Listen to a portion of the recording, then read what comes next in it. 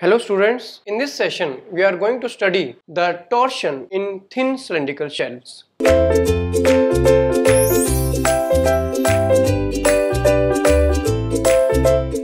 The thin cylindrical shells which have hoop stresses and longitudinal stresses already are there due to the pressure, internal pressure, fluid pressure, and now we have applied a torque on the shell.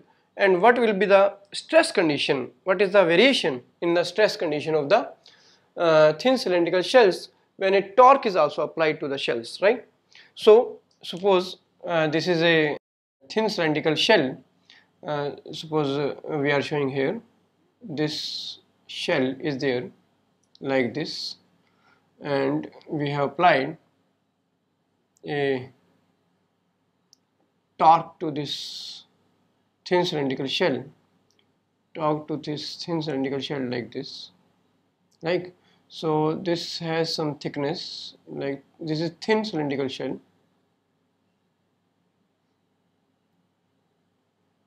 Thin cylindrical shell is there.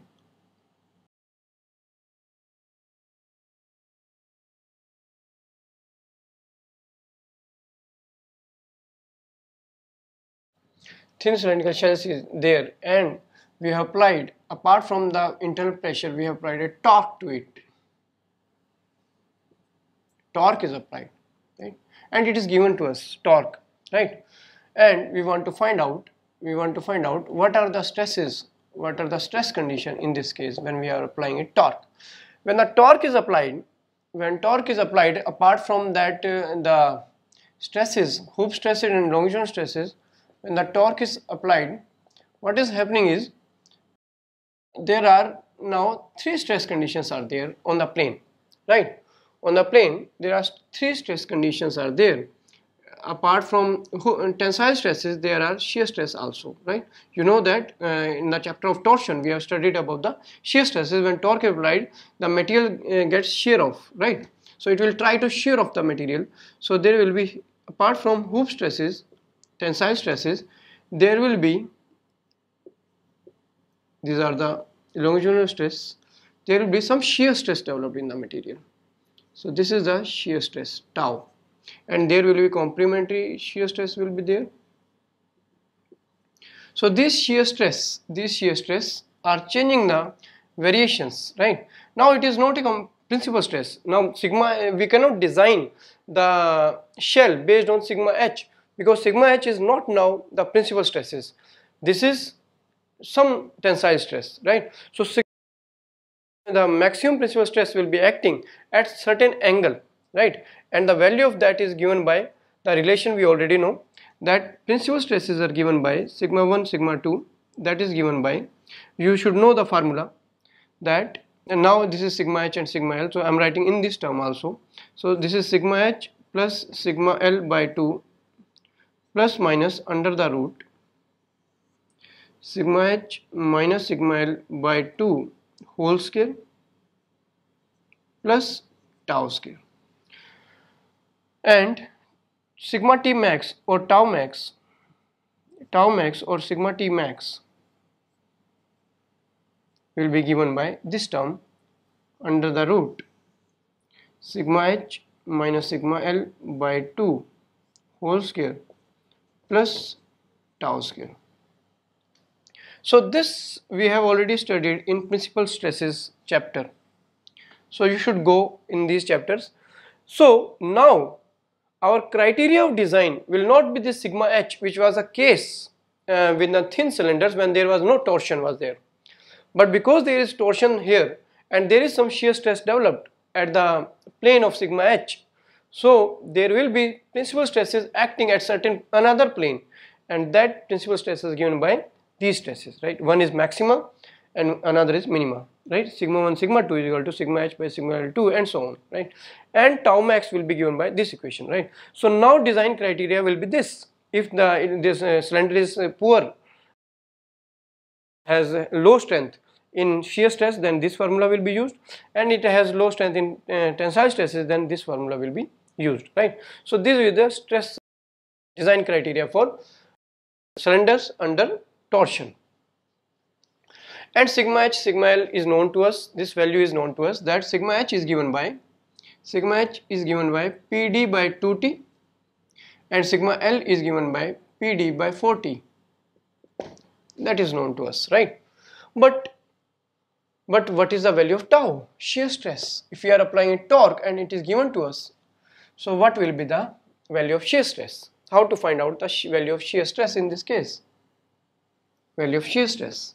Other values are known to us. Sigma h is known to us. We know the value of sigma h. We have already studied. We know the value of sigma L. We have already studied sigma L.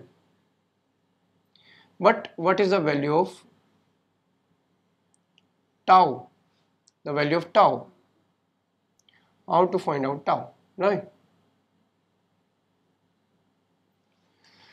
So shear stress to be found out, right? How to find out shear stress? We know the torsion formula. Torsion formula you should remember. Torsion equation, that T by J equal to tau by R equal to G theta upon L, right? L is the length. So leave it and use this formula, that shear stress is given by T and R is the radius and J is the polar moment of inertia. And for hollow cylinder, the polar moment of inertia is given by, that is equal to pi by 32 outer dia to the 4 minus inner dia to the power 4. And we are given with inner dia and thickness.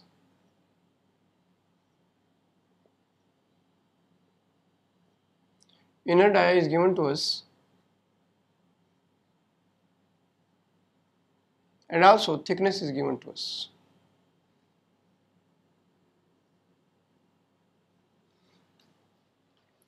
Now we have to use D and T and not capital D, right? So some terms can be neglected because the thickness is very small. You know that thickness is generally less than D by 20, so it is very small. So some terms can be neglected when we simplify this. So D, what is D? What is this D? Capital D, outer diameter, that is small d plus T, right? So this is T plus 2T. So J can be written as J, the polar moment of inertia can be written as pi by 32 D plus 2T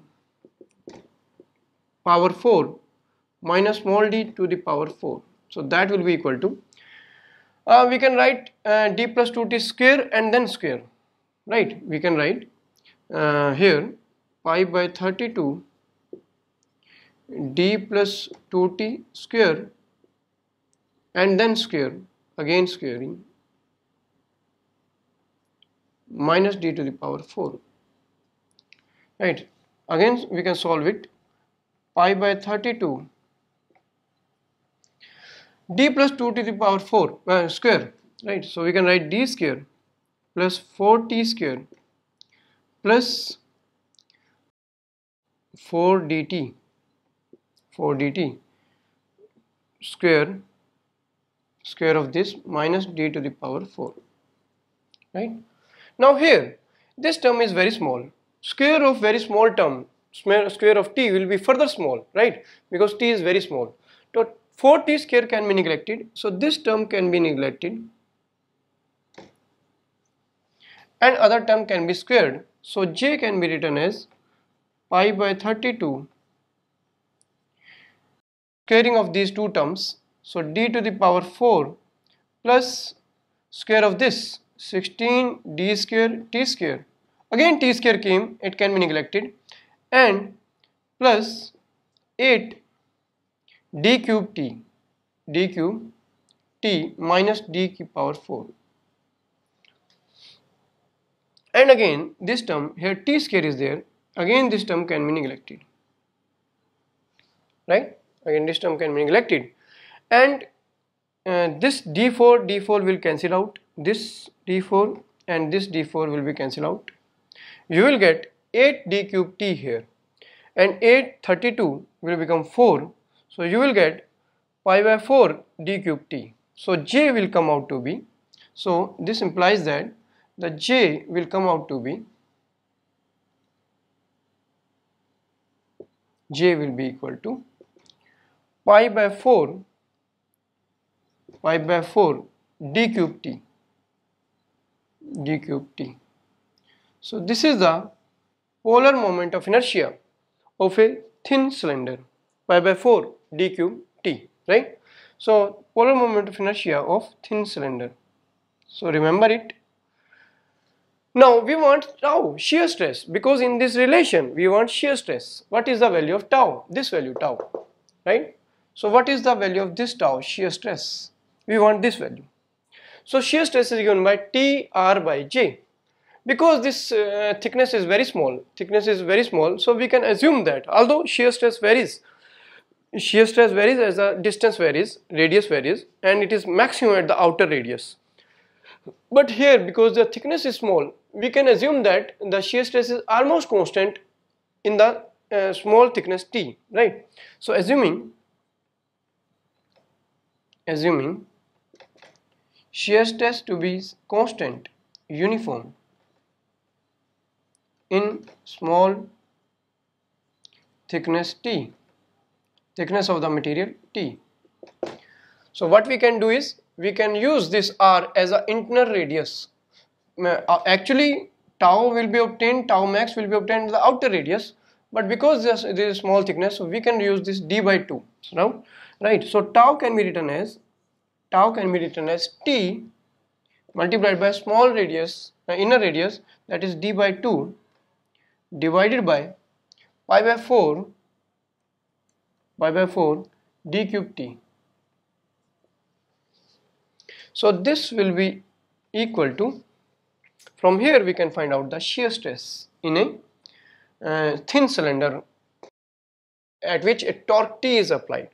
So shear stress will be equal to, 4 will come in numerator, so 2T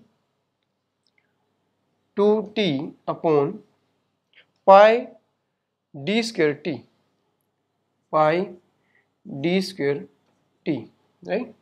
So this is the shear stress, and that is important, shear stress of thin pressure vessel, and this is 2T by pi d square T. So this shear stress value will be used in this equation. So while designing purpose, we will be needing the principal stresses or shear stresses, maximum shear stresses. So maximum principal stresses will be obtained by using this equation. So here we will be needing three terms: sigma h, the hoop stresses; sigma l, the longitudinal stresses; and tau, the shear stresses, right? At any material, due to that torque applied, there is some shear stress, extra shear stress is there. So hoop stress is given by PD by 2T, we already know that. Longitudinal stress is given by PD by 4T, it is known to us. This term, we have derived that how shear stress can be found out in terms of a thin cylindrical shell, and this tau will be 2T upon pi d square T, right? Put these values, this and this in this equation, and you will get the maximum principal stress for designing the thin pressure vessels with the application of torsion.